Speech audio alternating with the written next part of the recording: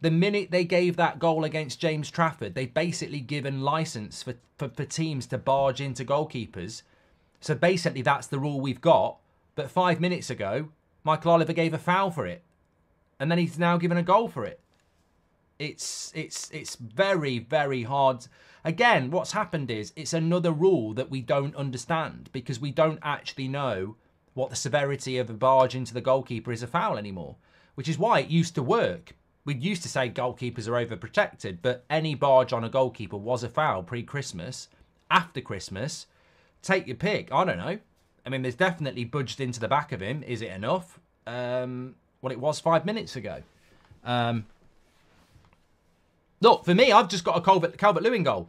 It's absolutely fine. And I want Everton to get a result. So, you know, 1, I've got Calvert-Lewin. And 2, I want Everton to get a result because I want United to catch Spurs. But I can only be... I also, as we talk about on the podcast, you want consistency. And again, it's another part of the game I just don't understand. It's 1-1. They're playing on.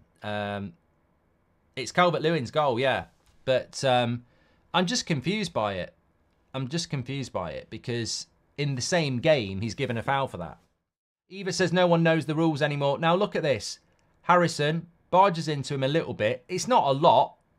It's not a lot, but he definitely pushes him. And even Daichi doesn't know whether a goal's going to get given or not.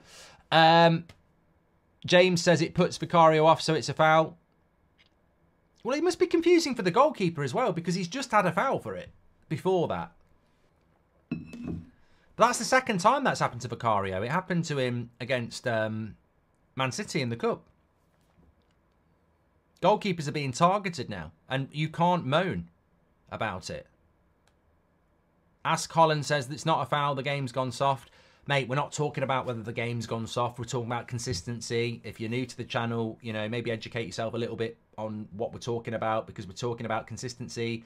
Like we talk about red card tackles, like we talk about handballs. What we're saying is what is a foul and what isn't a foul now and why have they changed it halfway through the season. Before Christmas, that was a foul. After Christmas, it's now not a foul. Okay, you shouldn't be doing that halfway through the season.